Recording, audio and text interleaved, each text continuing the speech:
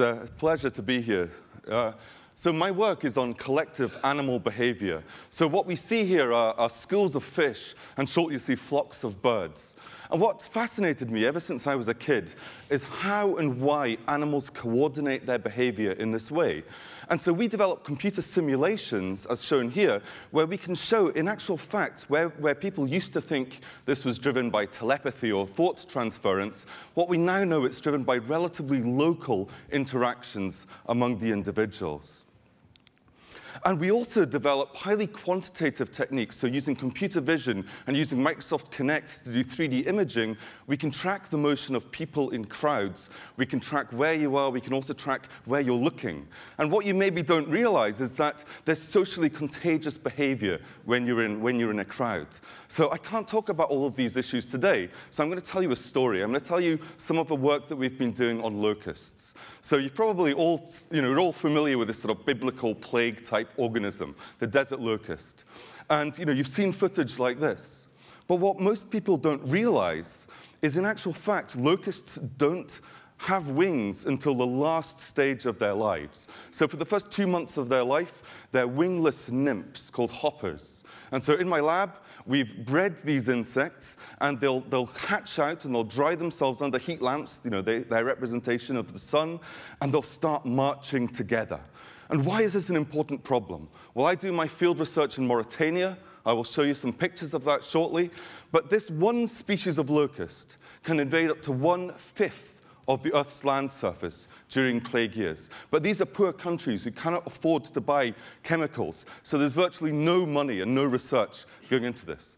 This is despite the fact that the FAO estimates that they impact the livelihood of 1 in 10 people on the planet.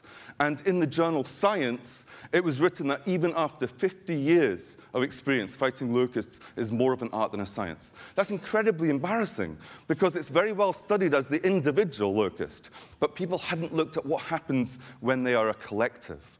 And so we developed an experimental system. Fortunately for us, these are not the smartest animals out there, and so we can put them in this annulus arena, and they'll march around for 8 hours a day, thinking they're in this never-ending desert environment. And I've developed software that can track the motion of the individuals and look at how they interact, again, local interactions. And we discovered something quite remarkable. This looks like some sort of cooperative behavior, but in actual fact, they're highly aggressive, and they're constantly nipping and biting at each other, and sometimes completely consuming each other.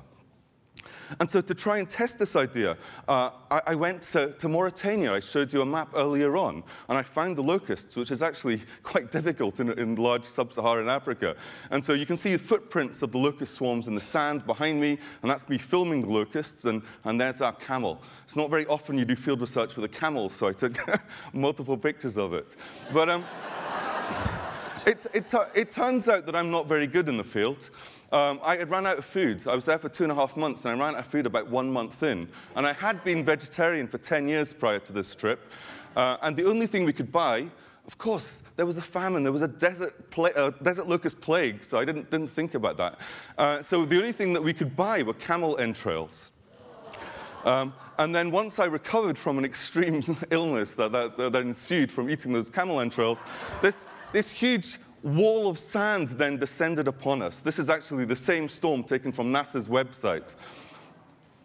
So I gave up, and I came to the good old US of A, where they have roads and such things. And so we studied the Mormon cricket. So this is another organism that forms these massive plagues. And you can see the individuals here.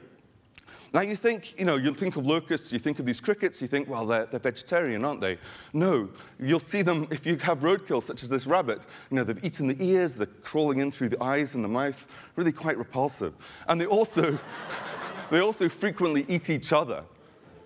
And so this is sort of a living histogram, so to speak. And of course, I randomized in the real experiments just to show you here. You can see them chowing down on different salt concentrations. And 0.25 is the one they love. They're fighting each other over the salt concentration. And that turns out to be the concentration of their blood. So what we discovered with locusts and crickets is it's not cooperative. It looks like they're all helping each other, but in actual fact, these are cannibalistic insects on a forced march. They run out of protein, they run out of salt, adult and they turn on each other.